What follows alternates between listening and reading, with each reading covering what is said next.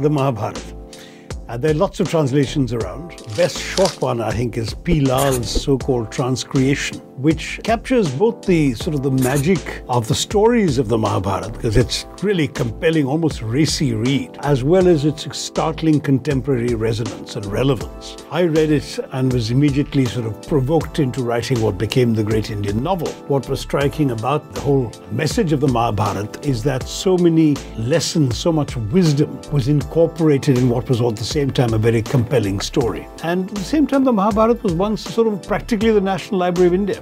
Every tale that needed to be told was interpolated into the Mahabharata, into retellings of the Mahabharata. We kept retelling it for about 800 years. My second book would probably be Jawaharlal Nehru's Discovery of India, which is a slightly more uneven book, but I found it very compelling because the evocation of what India was all about, historically, culturally, politically, in the discovery of India, is, to my mind, very much the basis for the India that has been built over the last 70 years. An India which is now being strongly contested, challenged, and even undermined by those who are in power today. For my third book, my instinct would be not to pick one book, but an entire genre. I, as a child, read every single book by P.G. Wodehouse. At least 20 would compete for the title of my favorite Wodehouse. I found much to admire in the somewhat dark and sardonic humor of Milan Kundera, the Czech writer. I would say one of my most favorite recent humorous reads is a book called The 100-Year-Old Man Who Stepped Out of His Window and Disappeared by a Swedish writer called Jonas Jonsson, which is a hysterically funny take